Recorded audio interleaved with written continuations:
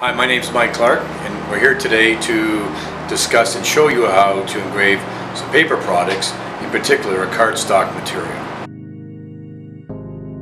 This application is perfect for the print industries because a lot of times if they have to do prototyping in terms of one or two pieces, it's very expensive to get a steel rule die to be able to do the one or two.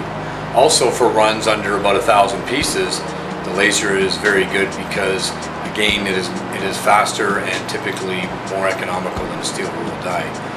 You can also do a lot of very fine cuts that you may not be able to get with a steel rule die that you can get with a laser machine. The biggest complaint or the biggest concern for most people is the fact that the laser may actually burn when it's actually cutting and engraving. Typically we don't see too much of this happening, especially on the raster engraving.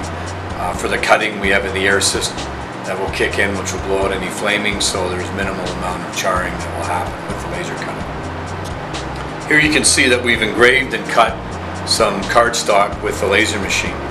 It's a black material with a white core. You can see that there's very minimal discoloration on the card, and the cuts are very, very small, very, very fine, and the quality is very good. Again, very hard to get that detail with a steel rule die. Thanks for watching this video. Please subscribe to our YouTube channel. Please leave any comments below.